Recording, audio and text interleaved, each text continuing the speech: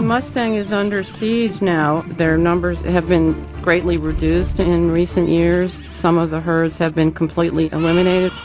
The wild horse is being singled out for just about every problem that is happening ecologically in the western part of the United States. So many wild horses have been removed that there are now more Mustangs in federal housing than there are on the range. The Bureau of Land Management, or BLM, says it may have to begin killing wild horses to deal with a surplus of horses in holding facilities. It's kind of odd that suddenly a federal agency or any agency feels so bad for wildlife that they have to round them up and kill them. I just don't buy it. We ought to be wise about how we, use our own resources. I think it'd be a powerful signal if we announce that we're going to, really get after it when it comes to oil shale. There's enormous reserves in the western states. The Bureau of Land Management is a significant contributor to the nation's energy supply and a leader in environmentally responsible development. The BLM has a built-in conflict of interest. The reason we're in this position is simply because of horrendous management of the program by the Bureau of Land Management. You would think that a year would be enough time to find out what killed 71 wild horses around a water hole in the Nevada desert, but it's not enough time for the BLM. And if there's not enough water on the range, why aren't other animals taken off? And it's just very bizarre.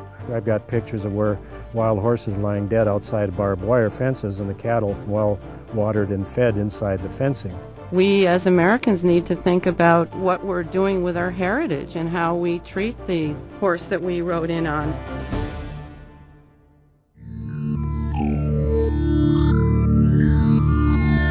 The wild horse and Mustang are the symbol of American spirit.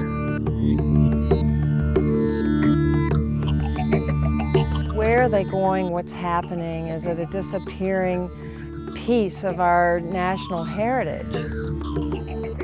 BLM captures about 10 to 12,000 horses a year, about half of them in Nevada alone. Not enough, according to ranchers who graze cows on the same public land used by wild horses. There's approximately 8 million cattle on public lands compared to 20,000 horses. It's difficult to believe that these public lands can support that many cows, but there's a problem in 20,000 some horses. It just doesn't make sense. Cows are not removed when during times of drought, and they're certainly not wildlife, but they're the animals that people say wild horses are stealing food from.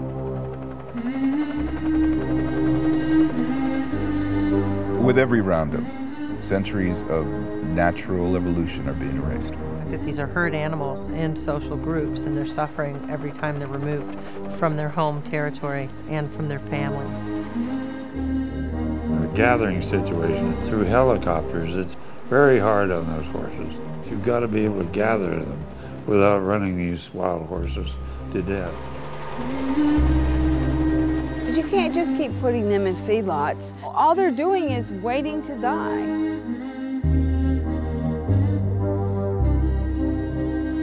In 1971, the Wild Free-Roaming Horse and Burro Act was passed to protect these creatures from further exploitation.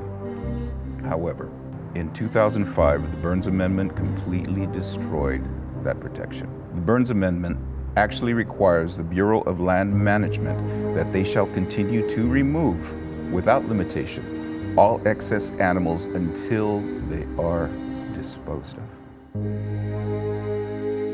Former Montana Senator Conrad Burns called for the sale of wild horses to be sold to the lowest bidder, which meant that they could be sold to the slaughterhouse. Population control can be accomplished without sending multitudes of horses to slaughter. But that would be very sad for the people around here to know that these horses could be sold.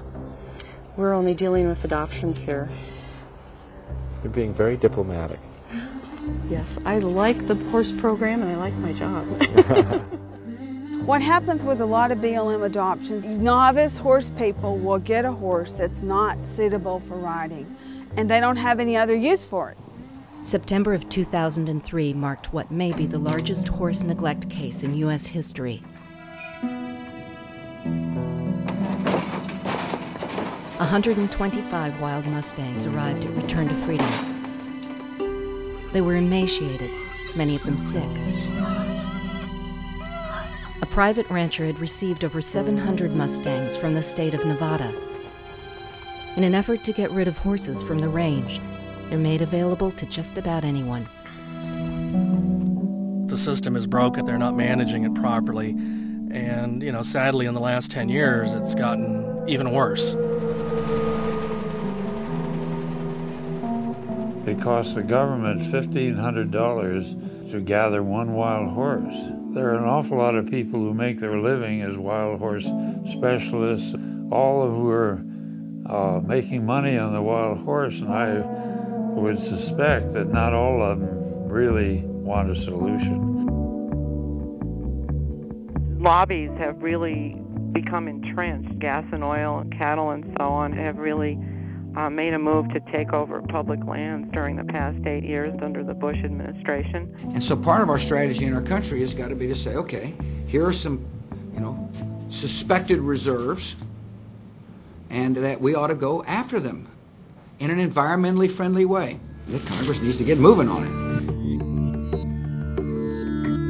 We've done more to destroy the American West in the 200 years that we settled it than the Indians did for the 2,000 years that they lived there. The horse is North America's gift to the world. What does it say about us if we aren't able to preserve the greatest icon of freedom that there ever was?